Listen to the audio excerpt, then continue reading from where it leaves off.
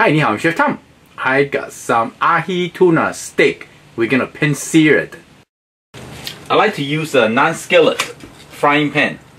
Some sesame oil. And we're gonna add some salt. Or you have garlic salt will be okay too. Black pepper, just give them some flavor. And sashimi. It's like a Japanese roasted pepper, ginger and garlic seaweed. We're gonna put our steak in. Give them a nice flavor. I want my steak rare in the between. So I would say probably 1 minute or minute and a half on each side. And here, I'm going to season something as well. Salt, pepper.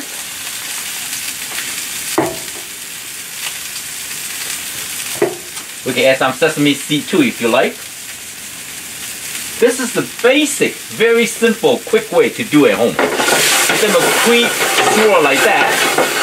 See, the meat will eat up all the spices, ingredients at the bottom of the pan.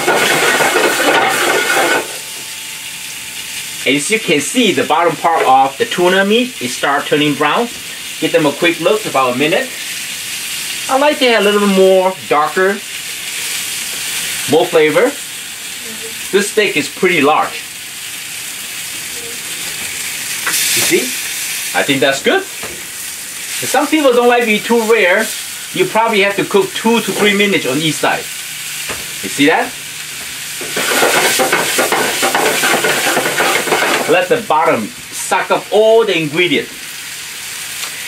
At home, that's what I like to do. I like to add some cherry cooking wine.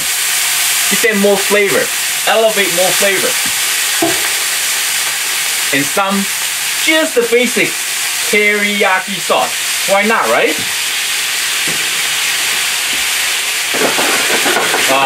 Smells so good. Guess what? The Ahi Tuna pan sear is done. Now we're going to take it out and set it aside and let it rest for 15 to 20 minutes before we even cut it.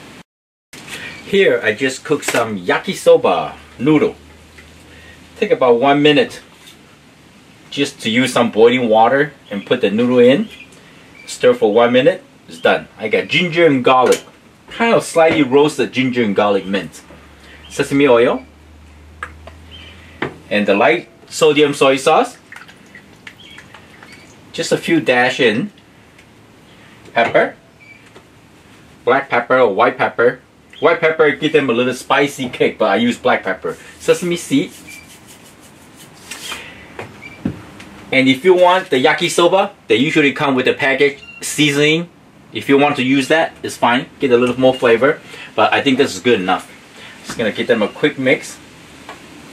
I want this noodle to be light, not overpowering, because I'm gonna add other side dish to go along with this.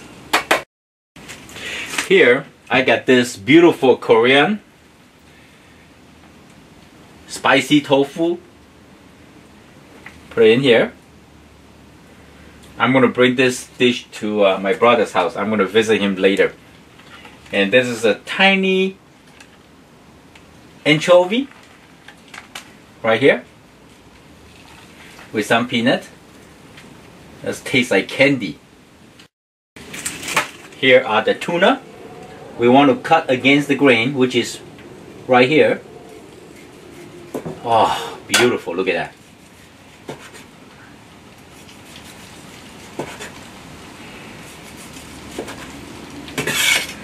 There are more pieces here. Right here. Nicely pink in the middle. That's what we want. And then we're going to put this beautiful, tasty ahi tuna on the top of that yakisoba noodle. We're going to add some sashimi on the top of the tuna and the yakisoba noodle. In the end, I'm going to add some finely chopped cilantro. This will be a perfect dish to bring to my brother. Hope he like it. This you could be served cold or warm. I hope you like the video. I'm Chef Tom. Thank you for watching. I see you next time. Bye.